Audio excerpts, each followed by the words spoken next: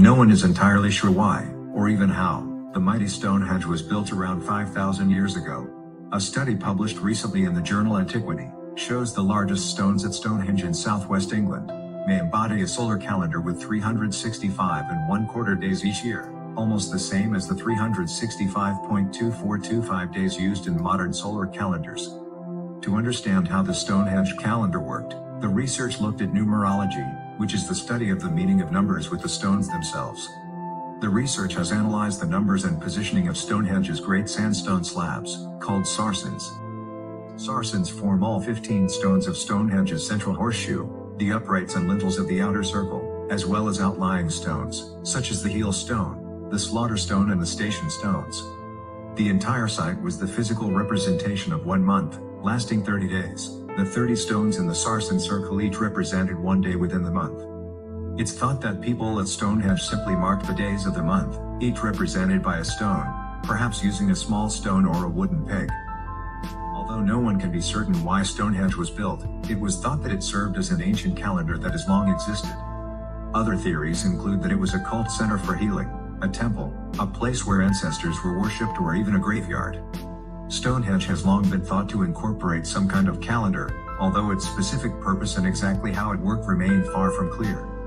Understanding the sarsen elements as a unified group, and recognizing the numerical significance of the elements in each component, opens up the possibility that they represent the building blocks of a simple and elegant perpetual calendar, based on the 365.25 solar days in a mean tropical year.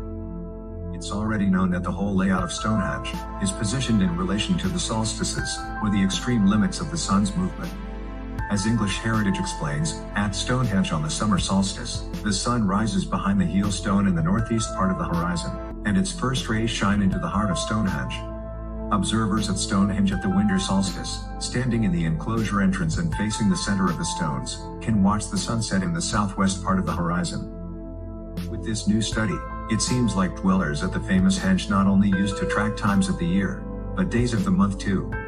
Recent research had shown that Stonehenge's sarsens were added during the same phase of construction, around 2500 BC. They were sourced from the same area, and subsequently remained in the same formation, indicating they worked as a single unit. When Stonehenge was built, 1 month consisted of 3 weeks. Each of these weeks consisted of 10 days. There are distinctive stones in the circle that mark the start of each of these 3 weeks in the month. The 10-day week was a key part of the Egyptian civil calendar from about 2600 BC. Such a solar calendar was developed in the eastern Mediterranean in the centuries after 3000 BC, and was adopted in Egypt as the civil calendar around 2700, and was widely used at the start of the Old Kingdom about 2600 BC. This raises the possibility that the calendar tracked by Stonehenge may stem from the influence of one of these other cultures.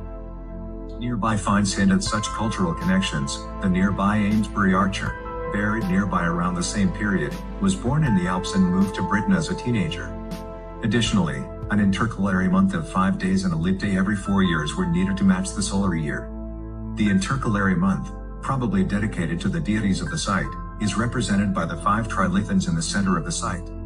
The 4 station stones outside the sarsen circle provide markers to notch up until a leap day. As such, the winter and summer solstices would be framed by the same pairs of stones every year.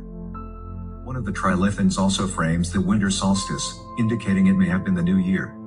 This solstitial alignment also helps calibrate the calendar. Any errors in counting the days would be easily detectable, as the sun would be in the wrong place on the solstices. Finding a solar calendar represented in the architecture of Stonehenge opens up a new way of seeing the monument as a place for the living. A place where the timing of ceremonies and festivals was connected to the very fabric of the universe and celestial movements in the heavens.